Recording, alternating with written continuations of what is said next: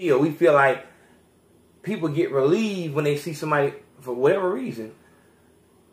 We get relieved when we see someone who does what we do get bam or get fucked up. Because it's like, alright, if you sell CDs, you hear somebody else, the other CD man down the road getting locked up and shit like that, but shit is all good. They ain't get me. You know what I'm saying? They ain't get me.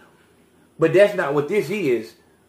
Right now, they could already have a case on Dolph, Gotti, Gates, NBA Youngboy, Fredo Bang. Just keep going up the list. Just whoever you want to name.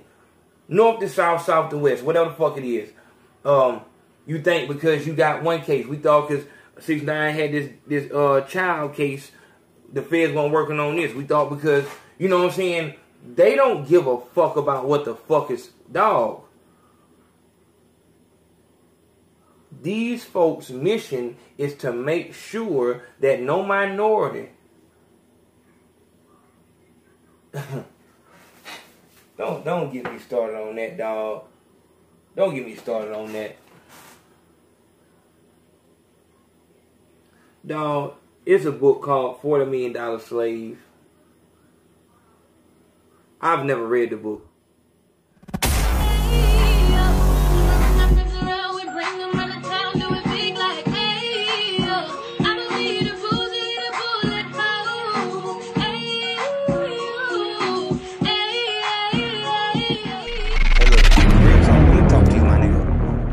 As much as I appreciate you fucking with my channel the way you do, if you not moving forward in life, I pretty much fucking failed.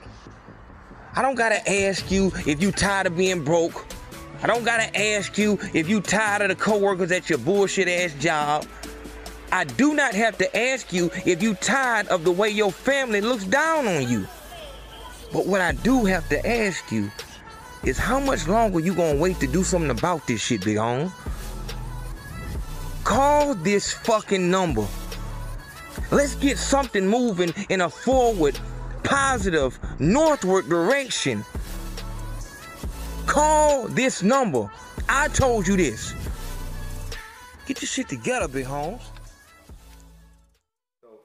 Welcome back to the Big Facts Podcast. I'm Consaco, fearless leader of AO Nation, and this is, if you do not have your Are You Serious t-shirt or your Big Facts Podcast t-shirt, you know they're going for $20. So are your Big Facts Podcast snapbacks. Your Big Facts Podcast Scully are going for $15. The PayPal on the screen. Make sure that you put all your details, all your information in there.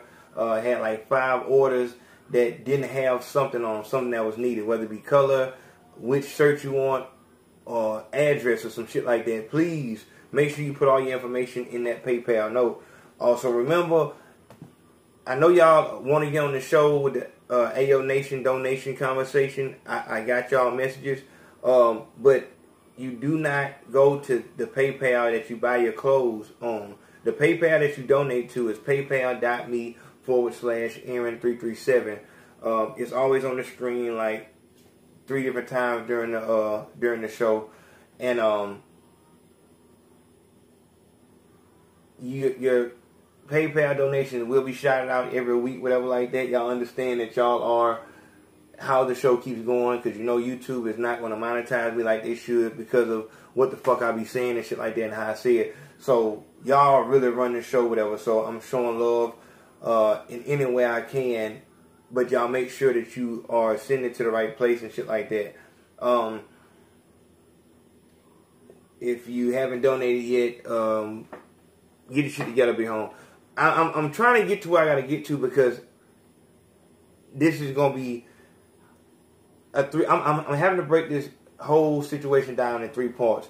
I want to talk about what his baby mama going to do, the informants that made this case, and what's about to happen in federal prison system with him going there, with this being someone that pretty much knows that he's going to be extorted.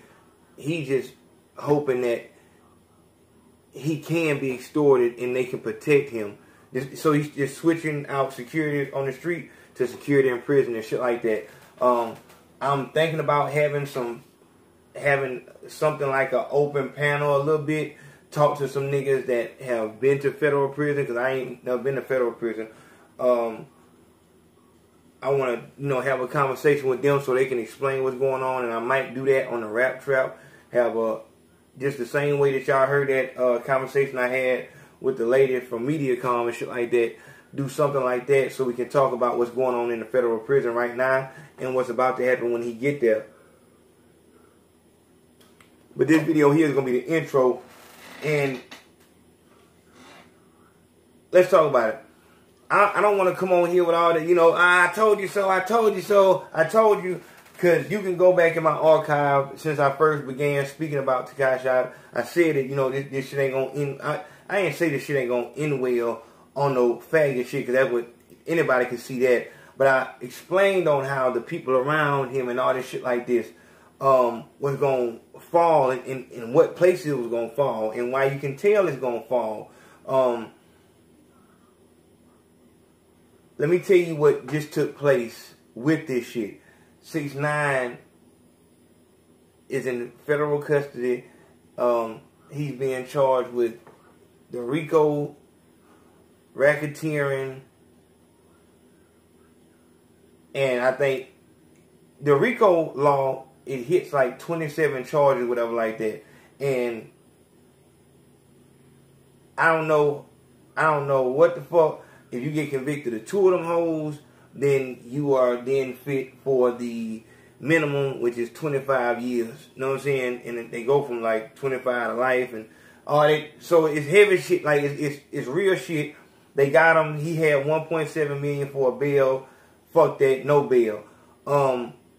Money won't beat the feds. Feds is them niggas. Like the feds make the money. Like they print the shit. Like Big C said. Like, the feds print money. We don't give a fuck about your money. Like, they didn't have real stars in that motherfucker. Like, money is not going to get you out of federal charge.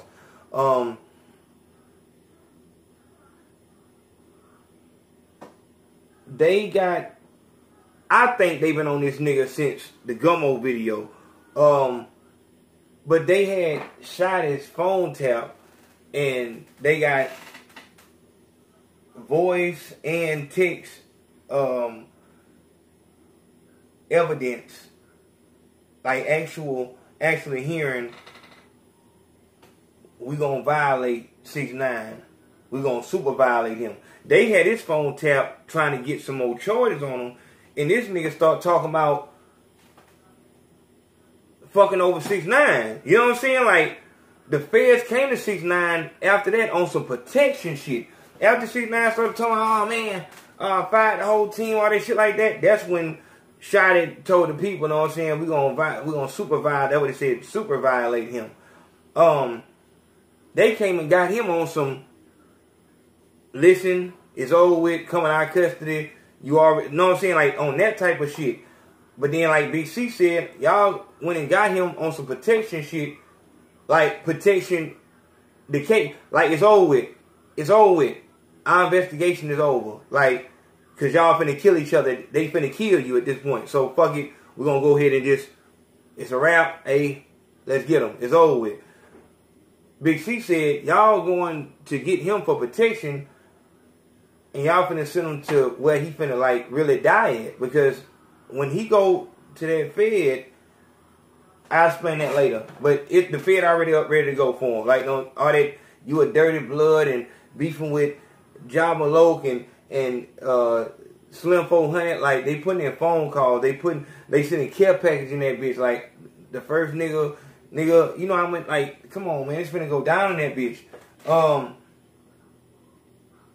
So everything just started crumbling. On the Breakfast Club, there's so many sound bites in there of him just fucking himself over, and it's just like when you listen to this shit and you see this shit. He came to court today or last night, and all he had was 1.7 in his account, 1.7 million in his account. Shotty had 60,000 in his account. Niggas asking why ain't no fuck, like all that. You got 10 for 10 on the billboard. Everything that you doing, how the fuck do you only have 1.7 million? I try to get a nigga the benefit of the doubt, saying maybe the nigga buried some money. You know what I'm saying? Like, on some street shit, but a nigga would have to tell him to do that. He wouldn't know to go and actually bury some money. You actually had to be a street nigga to know, or even have the instinct, like, I don't want the bank to have all my fucking money because I understand that the feds can seize that shit. You know what I'm saying? So that's all the money he really had. Try to put it up for the bill and go for it. Shot it, 60,000. I already had the feeling that, like, he was faking the whole time. Like, I already had that feeling like he was just talking, like, I'm the skinny sugar and all this shit like that. And he was saying that shit because he was trying to effectively extort 6ix9ine. Like, he was trying to be Suge to 6ix9ine's Tupac. Like, he said it loud and proud, and 6ix9ine ain't say shit about it because it's Treyway. It's a nigga named Robert Bridges. He's a fan of the show.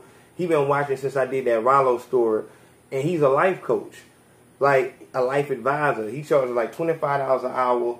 I'm gonna put his link in the description box, his number and shit like that. The folks is showing that fucking clip of him talking to Fat Joe and shit like that. That shit going in one ear and out the other one. If you actually value your next move, you wouldn't mind a second opinion. You wouldn't mind it. And that's why I think I'm going to call Robert about this Georgia State thing. Like, because I have some ideas that I want to do, but I have questions about this shit also about should I do this and should I do that. And I have people I can talk to, but there's never, to me, I can never have, this opinion will never, I can listen to anything. I don't have to, you know what I'm saying? You don't have to eat it. You know what I'm saying? You can just, alright, got that. Maybe you're going to give me something that I don't have already. And I really believe that whether you about to take a Burger King job, or you about to break up with your bitch, or you about to go and kill this fuck nigga, if we would goddamn actually tell the truth to a person, and it's better if they're just a fucking stranger, because you can tell a whole story and you don't have to try to, you know what I'm saying? Because if it's somebody you know, you're going to try to make yourself look good. You ain't going to tell the ugly, nasty fucking truth. And if someone else knew exactly what was going on, like what the fuck you actually did in life, instead of, you're the only one who know this shit that you know about you. If someone else knew, and you can just get a second opinion, they might be able to get you over that shit that you have not been able to. It's been, how long? 12 years? And you still dealing with this shit the same way. You cannot get over that obstacle. Tell you, dog, this is, and this goes into other shit like the boy Jordan Tower said, this is similar to what Bobby Smurda had going on. Bobby Smurda got hit on, like, we get y'all as a group. We swooping up the whole group type shit. Like, you gonna get hit for funding, you know what I'm saying, being a part of this shit. But they didn't hit him for no RICO. They hit him with like a whole, you know what I'm saying, gang type shit. I don't think they hit him with no RICO. But on this shit, they hitting 6ix9ine like, you funding domesticated terrorists. Treyway mean the 9 Trey blood, and ain't no more talking and explaining no more. Ain't no, oh, it's all entertainment, nah, because you're directly linked in, like your associates, the people that you're paying, and he said on the interview that he's putting in positions. I don't just give nobody no money. I put in position to win, and what you do, you can be security, whatever like that. The niggas that he was paying was taking that money and going to try to flip with some dope. Was trying to, nigga going over here robbing somebody, buying pistols. They were really, so you putting money to the niggas who are terrorizing the streets, whatever like that. Like, you're a gang lord. You're a gang leader. Without you, we wouldn't have all this fucking crime. We got shooting, we got stabbing, we got this, we got that. And it's because of your people that you pay. And I go back to, you know what I'm saying, that whole everything, you know what I'm saying, like that whole being a duck, not knowing what's going on. All he was trying to do is just be a rapper, like, no. But what was shown to him was You can be fake and succeed. Being fake works. And this is what you get as a result. And that's why this is a good thing for us. For us. This is good for us because now there's physical proof that the rap trap not only exists, but it's alive and well. It's alive and well. It's a hungry, starving animal with an insatiable thirst. There's no getting around it.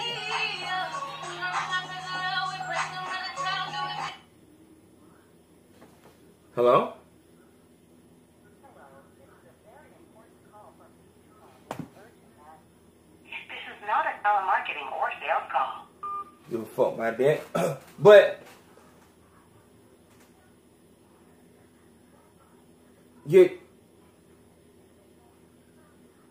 the rap trap could be on anyone because you have to be on that gangster shit in order to win.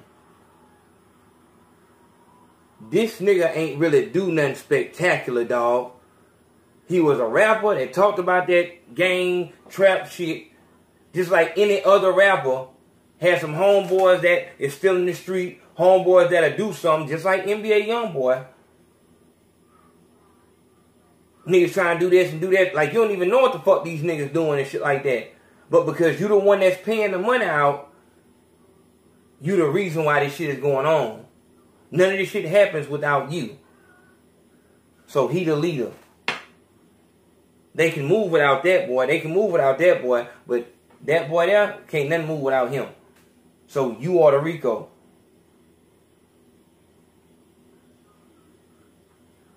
Who can't they say that about? We have your admission through your music, through your blogs. We see you with guns. Look at your music video. Like I said, I think they've been on them since Gummo. Right then, they knew that they can convince a jury that this is really who he is. And that's the crazy part about it, ain't it? Because all throughout your career, and like for your career really to jump, what you're trying to do is prove to the people that you are this nigga. You are really a gangster. You are not a rapper. You are really this nigga. Until this happens and you scream, I'm not no gangster. I'm a rapper. Ain't that crazy? In order to get the money, you have to prove to the people that you're not a rapper. You are actually this person, this gangster, this rough and tough. Then you get in this situation where the money doesn't even matter. Where the money doesn't even matter. No bail. The money don't. We good on that money thing, big home. We need you off the street, and not for no 3 years. Ain't no more probation. And let me stop. But I'm asking you, what rapper could this not apply to? The feds don't tell you. The feds don't. By the time when the feds show up, it's over with already. The feds don't. They didn't go in the boy house on no. Just going over here and check some shit out. That shit went out my mind because I wasn't really giving a fuck. For real, for real. I really ain't give a fuck. But they didn't go in that house for no reason. By the time you see them, it's already over. It ain't no, talking and shit like that. And this nigga thinking that he being protected and you got death threats on you. See how the feds work? You got death threats on your life, so now we got to protect you. You got this right here going on, so we got to protect you. You thinking they trying to protect you and some shit like that. You moving like the president. Once you get on the Breakfast Club, talking about it's 6 federal agents outside. I'm good, and oh man, I can't, it's past me now, it's over me now. They try to kidnap me and shit like that. Dog, you thinking they out there because of they try to kidnap you, and now they got somebody in custody and yeah. When really they outside on some, what's my nigga name? Rayful Edmond shit. They follow you around until the warrant come through. And that shit might take months. So they just, 6 months, they making sure you don't get on no goddamn plane, you don't go nowhere. The case already built. What they doing now is getting their shit together, getting their paper together to go show to the judge for him to issue the warrant. It's over already. When you see them, it's already over with. The game over with when you can see them. You know what I'm saying? Right for them, they used to, when they get up, they used to wave at the goddamn camera and shit like that. They used to wave at the dudes in the truck. Go out there and ask them, like on American Gangster, when Denzel Washington told his driver to go out there and hand Rich and them bottles of champagne and shit like that. Like, you will know they there. Like, you know they own you. They own you. It's over already. So, I don't want to go too deep in that. Like I said, we got a lot on that shit. But I want you to think about how dirty these motherfuckers is. And how they can twist and turn laws to fit what they want. And there ain't no talking to these people.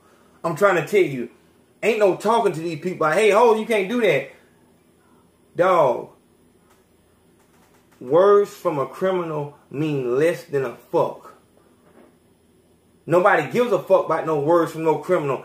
Why in the fuck should we give a fuck about you being dead wrong when you're the reason why it's dope on the streets? You're the reason why niggas over here dead and why old ladies can't leave their building. That's how any prosecutor or anybody can push the shit. Right here in your video, my nigga, like you have a pit bull, animal cruelty, all these bloods out here. You throwing up these gang signs. 9 Trade, is that a record label? Or is that the 9 Trade blood set? Like, haven't you gone, ain't that what your whole thing is about? Test my gangster? Everywhere you go, that is a fucking disturbance. You think we give a fuck about you getting dead wrong? Whatever the feds are doing is good. Because they're cleaning up our streets. And that's exactly how you gonna get done, my nigga. Not 6ix9ine. 6ix9ine already over with. I'm talking about you. The next artist up. Because it's not old. Like this is another thing, dog. You know, let me tell you something. In the street, or even just regular people, when you see a police officer, when it's 2 o'clock in the morning, you coming home and shit like that. Like, so we was at Atlantis, you know what I'm saying, and we left there by, you know what I'm saying, 2:30. So now it's 3:30. We getting back in Daphne and shit like that. Now it's, you know what I'm saying, a race to the house. You just trying to get to the house. Because you know, in Daphne, after 9 o'clock, Daphne police can pull over a nigga for being, like, to ask you, hey, what's going on? Like, that's being caught outside after dark as a nigga in Daphne is a crime. That's probable cause right there. This nigga outside, like, nigga, where the fuck is you from? You don't know this. It ain't none of that, my nigga. That's not how this shit go. So now it's 3:30. They gonna go ahead and just whoop you over just for having a, like, woo, it's over with. So if you driving home, whatever like that, you see a police officer got somebody pulled over. That kind of relieves you because you feel like, all right, they got somebody else. Then I'm good because they got somebody else. As a trap nigga, you hear about goddamn Rock them just got hit over here in in Jackson or down on County Road 35. Or they just got hit, like they just ran up in their spot right there. So you kind of feel good, like, all right, well, they hit them, that means I'm free. So now I got time to get my shit together. So them hitting somebody else mean they ain't on me. That's how we feel. We feel like people get relieved when they see somebody, for whatever reason. We get relieved when we see someone who does what we do get bam or get fucked up. Because it's like, all right, if you sell CDs, you hear somebody else, the other CD man down the road getting locked up and shit like that, but shit, it's all good. They ain't get me. You know what I'm saying? They ain't get me. But that's not what this is. Right now, they could already have a case on Dolph, Gotti, Gates, NBA Youngboy, Fredo Bang. Just keep going up the list. Just whoever you want to name. North to south, south to west, whatever the fuck it is. You think because you got one case, we thought because 6ix9ine had this child case, the feds weren't working on this. We thought because, you know what I'm saying, they don't give a fuck about what the fuck is dog. These folks' mission is to make sure that no minority don't get me started on that, dog. Don't get me started on that. Dog, it's a book called $40 Million Slave. I've never read the book. A lot of things I can hear about and I can take context clues. I can hear about it so much that I've never looked it up. But it's about athletes, NFL players, NBA players. Might just be about one of them, I don't know. But Vlad said this also. With all that money in the locker room, these niggas don't never talk about business or no shit like that. Kind of make a nigga feel, and these niggas don't help each other. Niggas play football, niggas play basketball. Basketball players, like I told LeBron James, Stephen Curry, and two more big stars to sit out until the shit in the NFL got right. Niggas ain't on that shit, man. Niggas ain't on that shit, man. You know what I'm saying? And they make sure of that. They make sure of it.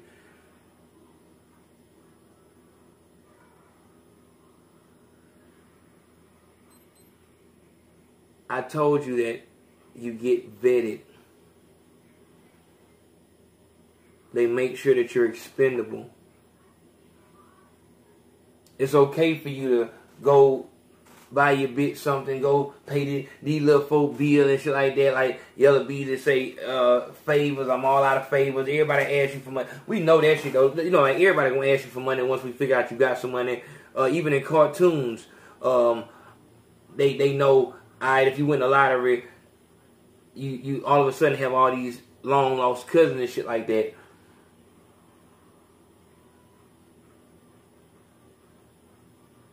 But they make sure that you will not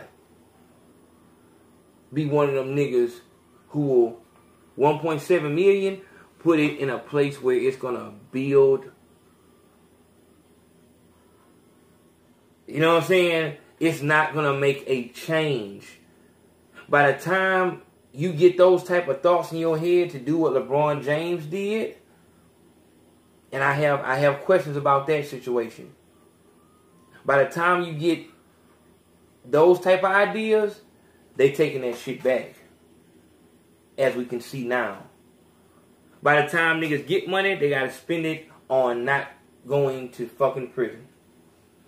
By the time niggas get money, they gotta spend it on not going to prison because of the IRS. They make sure of these things. That's how gangster became so fucking cool. Because it's ultra, for the people on the golf course, it's ultra profitable. Just like that. Just leave it like that. It's ultra profitable, period. It's ultra profitable. The record execs will make money. The judicial system will make money. Big tobacco makes money. The pharmaceuticals make money. Everybody's going to make money on that golf course. The only thing that gets thrown around and goes up and down is the artist. You get money from your people. Look how that shit works. Lord Jesus. You get money. The artist gets the money from his people,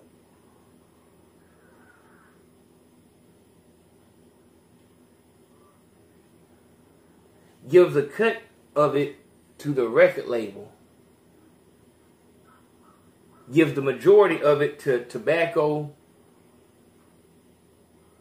Gucci, Tommy Hilfiger, and anybody else who despises niggas, and a pharmaceutical company. Lean, pills, alcohol, Gucci, Fendi, any other homosexual white man that don't like niggas. And then you'll give it to your lawyers and the judicial system. And we as the fans are down here still just starving. We just get used. But we don't gotta go to jail. And so what does that artist become? Once he gets done with his judicial shit, he come home, he broke as fuck. Now he one of us again. Now here he is paying for the other artist, giving him the money. And it just keep on going. Until the record label decide to pick, just like that little claw in the store that you can go do like this and they pick something up. That's all they do to us. When they took that talent out, it just became a fucking raffle. And they just chose him.